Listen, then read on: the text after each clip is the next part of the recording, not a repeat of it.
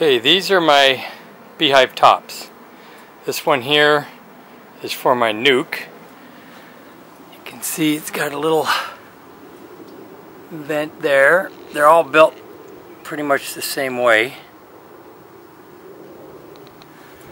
I'll show you what's underneath here. So I have a vent hole in the center and two vent holes, one on each end. The shingles are made out of, it's all made out of scrap lumber. That's a 4x4 that I first cut the shape on a bandsaw, and then I take my table saw and rip it into individual lengths.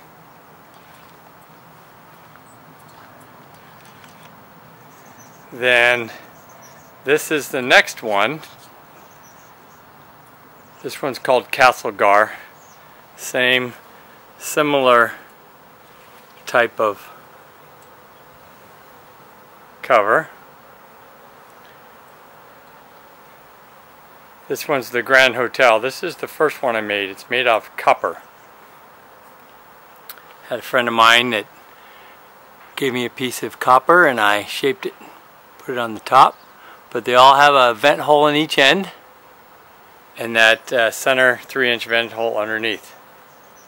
This is one I just made. I was trying to make it look like a honeycomb with the hexagon shape, but wouldn't quite come out that way and get the rain protection I wanted.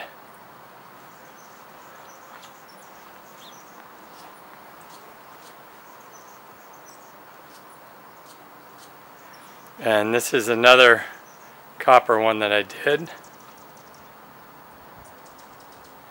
Again, there's a hole in each end and a 3-inch hole in the center.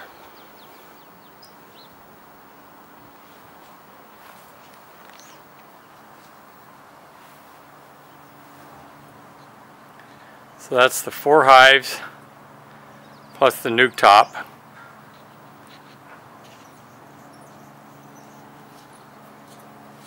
This one right here in the center is used to be the nuke.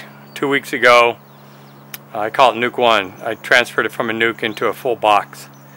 And then most of them were full, so I went ahead and put supers on them. They had about 1 or 2 frames left in the top box, but they've been so busy lately, I didn't want them to run out of room, get honey bound, so I put a super on each one.